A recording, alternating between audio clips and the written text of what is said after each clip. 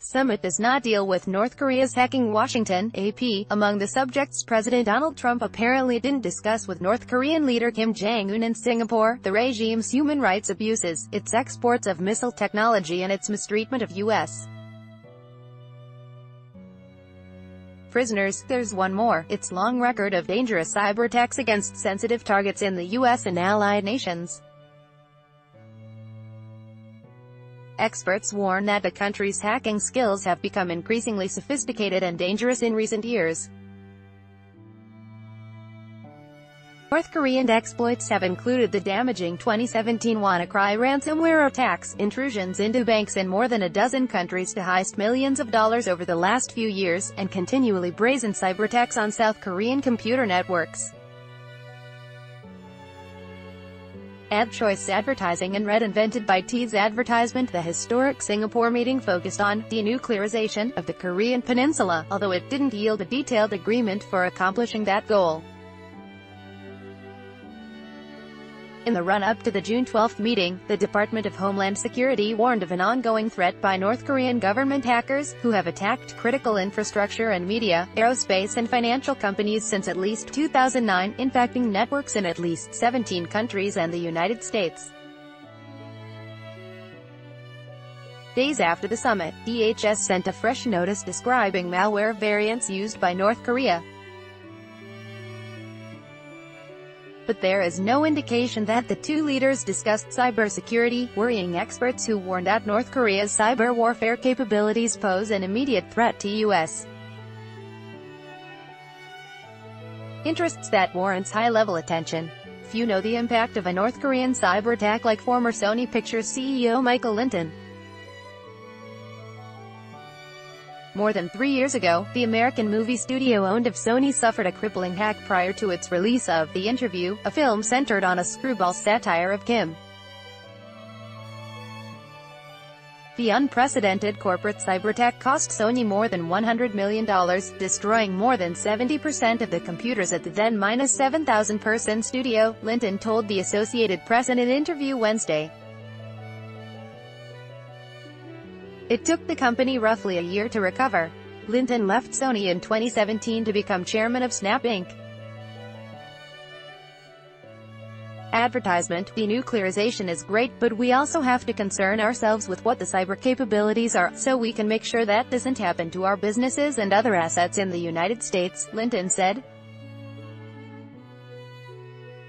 The Associated Press made efforts to determine whether the subject came up in Singapore, but the White House declined official comment for this story. The subject wasn't mentioned in official statements out of the summit or by the president in his post-summit press conference. Dmitry Alperovich, co-founder of cybersecurity firm CrowdStrike Inc., said North Korea's recently cyber activities have focused on traditional espionage aimed at gathering intelligence from nations involved in the summit, as well as destructive attacks and cybercrime to raise money for the regime. North Korea has slowly joined this small group of nations, along with China and Russia, with both the hacking mojo and a proven willingness to attack U.S. interests. Following the attack on Sony, the FBI publicly blamed North Korea, the first time it had done so. The Obama administration imposed sanctions as a result. An Obama-era agreement with China aimed at curbing economic cyber espionage was reaffirmed by the Trump administration last year. But earlier this year, Trump accused China of continuing to conduct and support cyber intrusions into U.S. computer networks, to gain access to valuable business information so Chinese companies can copy products, costing the economy hundreds of billions of dollars annually. DHS officials have carried on with their cybersecurity mission outside of the main focus of the Trump-related political sphere, often out of public view. But the results of that China-US pact have left many a little jaded about the efficacy of diplomacy on this issue. Advertisement: Trump's cybersecurity efforts have been largely overshadowed by immigration, healthcare and ongoing investigations. Still, last year the Justice Department announced sanctions and criminal indictments against an Iranian state-sponsored hacker network that had targeted hundreds of U.S. and foreign universities, U.S.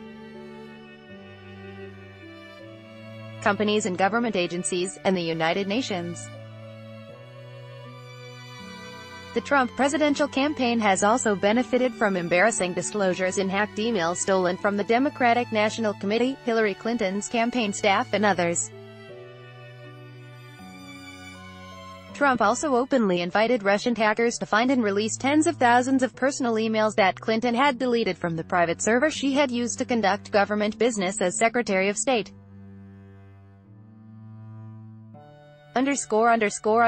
Follow Tammy Abdallah on Twitter at https://twitter.com/latams by Taboola. Sponsored links, promoted links. You may like Vikings, free online game, perfect game to play when you're stuck home on a rainy day. Vikings, free online game. Win a throne, free online game. Play this for 2 minutes and see why everyone is